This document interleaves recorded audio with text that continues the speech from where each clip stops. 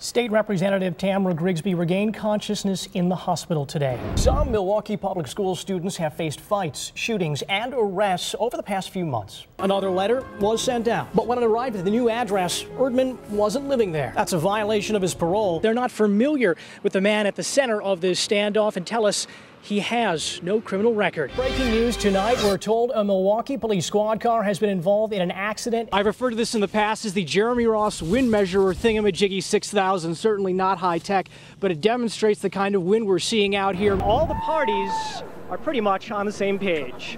I'm apparently making lots of friends out here. Thanks, man.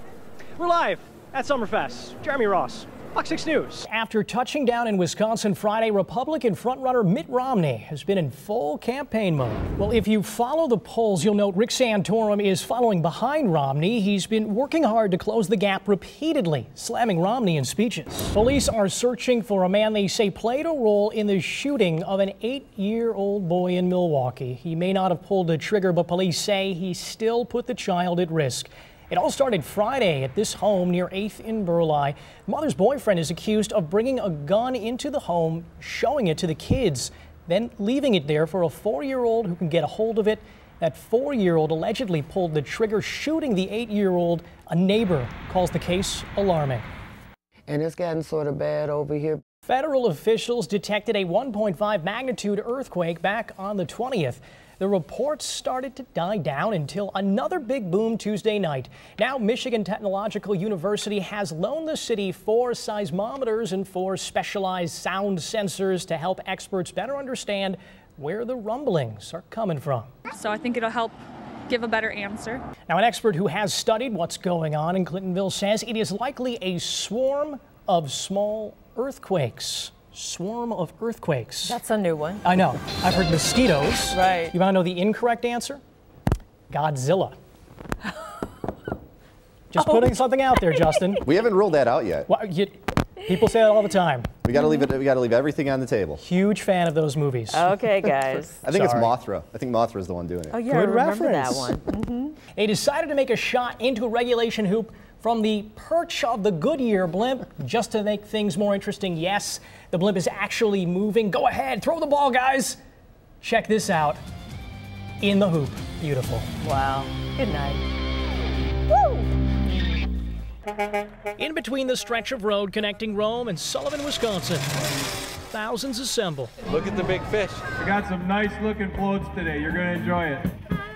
They watch and witness something in between madness and genius. What is that? Lunacy and laughter. Somebody got run over or something. Who cares? Anarchy and artistry. It's not a normal parade. If you consider Dan Boss an artist, It's showtime. then his paintbrush is his Bobcat. Faster, slower. Now you might have to just lower it a hair once it gets up 4 or 5 feet. Back her up. If you'd call Boss a sculptor, Looks nice. then he's welding or melding machinery Killer. into a not-so-perfect piece. Ready, roll out on display. PVC pipe that's all haggard. A Batmobile car. Double-decker school bus, huh? Oh yeah, I forgot there's a pontoon boat on top too. Welcome aboard the maiden voyage of the Big Johnson. Welcome to the 2011 Junk Parade. It's amazing how much junk people have. Something you don't see very often. There are dozens of floats, each with a theme. This is Junk Vegas. Welcome to Junk Vegas. Formed from a calamity of clutter, cocktail of adrenaline, engineering, and alcohol. There's a little bit of beer involved always. A mix of machismo, mechanized machinery, and did we mention alcohol? A lot of alcohol, mostly alcohol. We'd like to tell you this display is dedicated to the responsibility of recycling, but It's about being irresponsible. It's just about having fun. It's the most fun we have all year. That's how boring life is around here. but the community gets a return on their refuse. It's a good way to raise some money. Funds collected here go to the Sullivan Area Chamber of Commerce and local first responders. Oh, look at this. And firefighters are about to earn that cash. The As a Ford F-150 disguised as a big mouth bass catches fire. A fatality? Bass is gutted, Casualty. but this fish gets hooked on a line and towed away fine.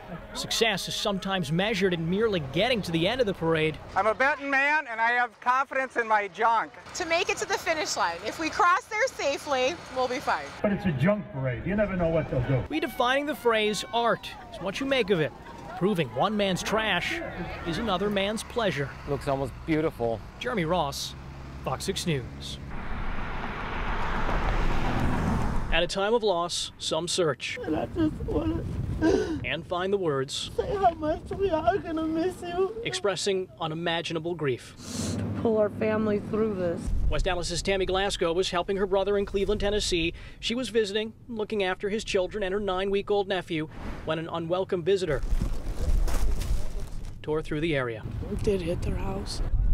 What the tornado took, my heart just dropped. Can never be replaced.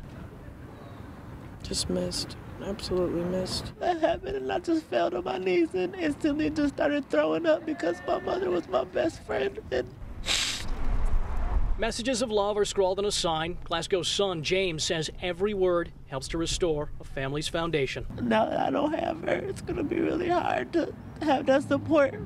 But I know she's watching me from heaven. In her last moments of life, Glasgow's survival instinct gave way to her maternal instinct. She ran upstairs to get her baby nephew. She carried her nephew up to heaven. She protected him through the whole thing. And when they found her body, she was holding on to her nephew. Her nephew was still in her arms.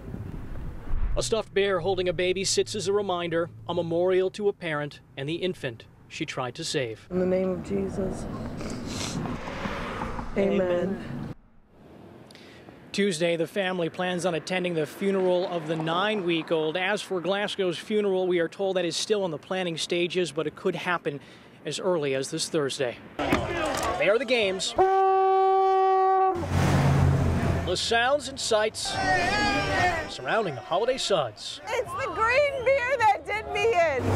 Thousands hit the Water Street bars. A lot of people drinking a lot of alcohol with fine Irish music in the background.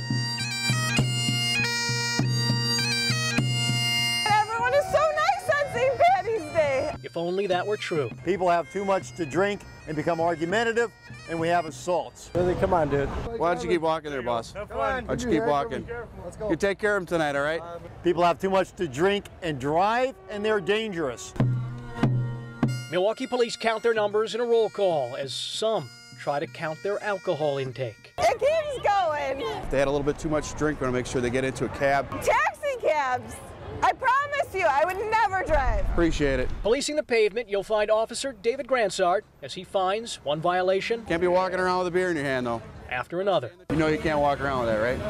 Why don't you do me a favor? Go ahead and pour that out right there. You're not allowed to drink alcohol on Milwaukee sidewalks. So hopefully it's a deterrent effect, that people look left and look right and see some blue and decide to moderate the green. If you're not doing anything wrong, you should have nothing against the police.